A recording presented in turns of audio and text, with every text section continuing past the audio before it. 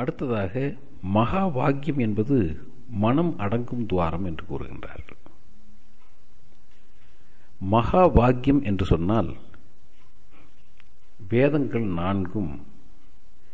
நான்கு வாக்கியங்களாக சொல்லப்பட்டிருக்கின்றது. அவைதான் மகா வாக்கியங்கள் என்று பெயர் பெறுகின்றன. அதாவது ரிக்வேதம், யஜுர்வேதம், சாமவேதம், அதர்வண வேதம் என்கின்ற 4 வேதங்களும் ஒவ்வொரு வேதமும் ஒவ்வொரு வாக்கியத்தை நமக்கு கொடுத்திருக்கின்றது. அந்த வேதங்களினுடைய சாரம் ஒரே வாக்கியமாக. உதாரணத்துக்கு ரிக் வேதத்தை எடுத்துக்கொள்வோம்.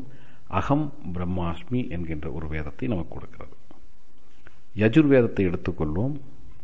தத்துவமசி என்ற ஒரு வாக்கியத்தை நமக்கு கொடுக்கிறது. இது மகா வாக்கியமாக இருக்கிறது. அகம் பிரம்மாஸ்மி என்கின்ற ஒரு மகா வாக்கியத்தை நாம் எடுத்து அகம் பிரம்மாஸ்மி என்று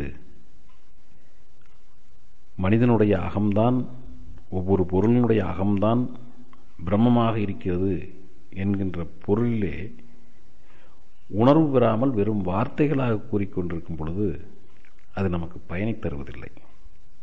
ஆனால் நமக்கு பயன் தர வேண்டும் என்றால்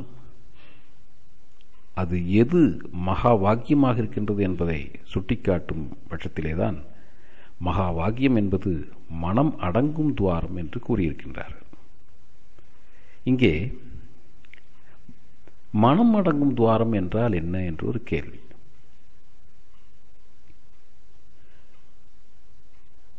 நாம் பகற்பொழுதிலே ஒவ்வொருவரும் அவரவர் தகுதிக்கும் தன்மைக்கும் ஏற்ப அவரவருடைய அலுவல்களிலே ஈடுபட்டு இரவு பொழுது வந்து உணவருந்தி உறக்கத்துக்கு செல்லுகிறோம்.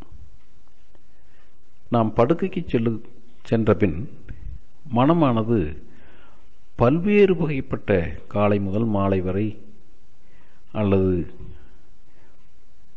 பல்வேறு வகையான எண்ணங்களை எண்ணிக்கொண்டிருக்கின்றது. உடலினுடைய ஒரு களைப்பின் மிகுதியாலும் மனதினுடைய களைப்பின் மிகுதியாலும் அப்படியே உறங்கச் செல்லுகின்றோம். உறக்கம் நம்மை அப்படியே ஆட்கொள்கின்றது. இந்த நிலையிலே வெளியிலே வியாபகம் செய்திருந்த மனமானது அப்படியே உறக்கம் கொள்ளும் பொழுது எவ்வாறு மனமானது தன் உள்ளே அடங்கிக் கொள்கிறதோ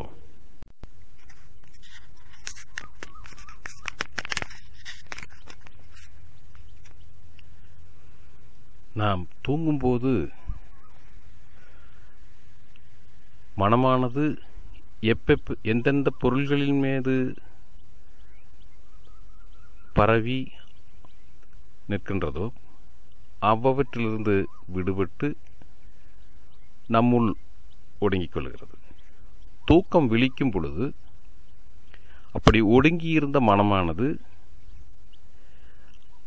இருந்த இடத்திலிருந்து மீண்டும் நம் உள்ளிலிருந்து புறத்தில் இருக்கின்ற பொருள்களின் மீதே வியாபகம் செய்கின்றது.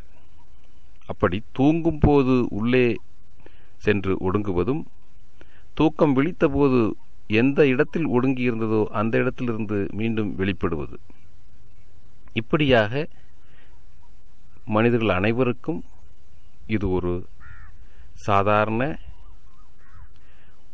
ஒவ்வொரு நாளும் நடக்கக்கூடிய ஒரு நிலையாக இருந்து வருகிறது.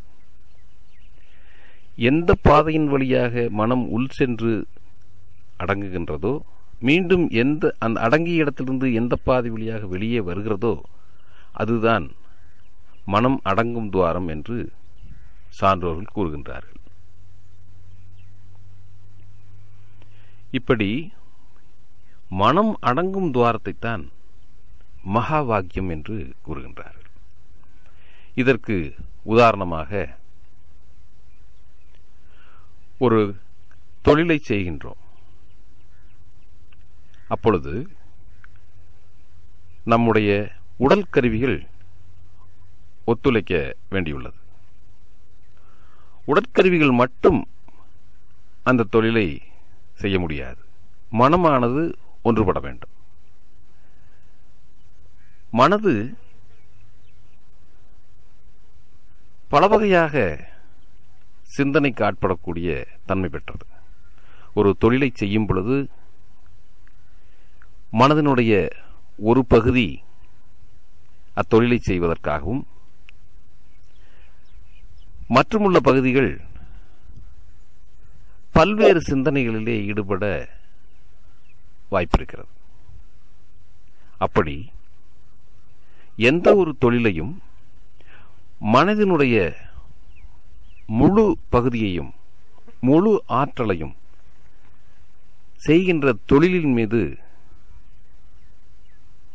நாம் பயன்படுத்தும் போது உடல் கருவிகளினுடைய முழு ஆற்றலும் மனதினுடைய முழு ஆற்றலும் ஒரு தொழிலிலே ஈடுபடுத்தப்படும் பொழுது அந்த தொழில் தெய்வத்தினுடைய சிறப்பம்சங்களை பெற்றதாக இருக்கும் என்பதை கருத்தில் கொண்டுதான் செய்யும் தொழிலே தெய்வம் என்று சான்றோர்கள் கூறியிருக்கின்றார்கள்.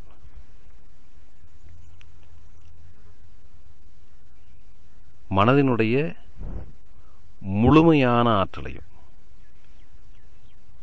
ஒரு சிறிது அந்த ஆற்றலில் குறைபடுமையானால் அது தெய்வத்தன்மையை முழுமையாக பெறாத நிலையில் இருக்கும் என்பது போல இந்த மகா வாக்கியம் என்பது மனம் அடங்கக்கூடிய துவாரம் என்று கூறியிருக்கின்றார்கள்.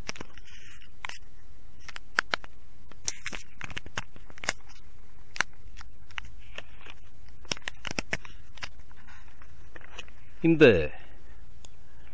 மனமடங்கும் துவாரத்தைத்தான் சன்னமான மார்க்கம் என்பது சன்னமான மார்க்கமாக சொல்லப்பட்டிருக்கிறது. சன்மார்க்கம் அல்லது சன்மார்க்கம் என்பது மனத்தின் துவார வழி.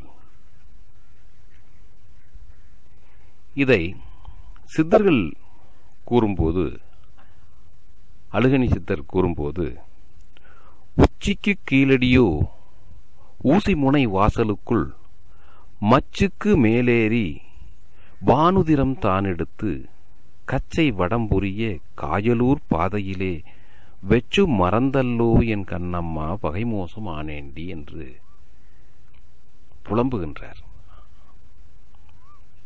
உச்சிக்கு கீழே ஊசி முனை வாசல். இது சித்தர்கள் நம் உடலிலே இருக்கின்ற உச்சி, அந்த உச்சிக்கு கீழே ஊசி முனை வாசல். அந்த வாசல் தான் மனம் அடங்கும் துவாரம். இந்த வாசலை பற்றி தெரிந்து கொள்ள வேண்டுமென்றால் நாம் தூக்கம் வரும் நேரத்திலே மிக மிக மிக கவனமாக இருந்து தூக்கம் வரும்போது சுவாசத்தில் ஏற்படுகின்ற மாற்றங்களை உன்னிப்பாக கவனிக்கும் போது நமக்கு அது புலப்படக்கூடிய ஒரு வாய்ப்பு இருக்கிறது என்பதை கண்கூடாக காணலாம். இந்த மனமடங்கும் துவாரம் உச்சிக்கும் கீழே ஊசி முனை வாசல் என்பதை பைபிள் மத்தேயு 7:14 அதிகாரத்திலே ஜீவனுக்கு செல்லுகிற வாசல் இடுக்கமாகவும் வழி நெடுக்கமாகவும் இருக்கின்றது, இதை கண்டுபிடிப்பவர் சிலர். கேட்டை அடையக்கூடிய வாசல் விரிசலாகவும் அகலமாகவும் இருக்கிறது, அதில் பிரவேசிப்பவர் பலர் என்று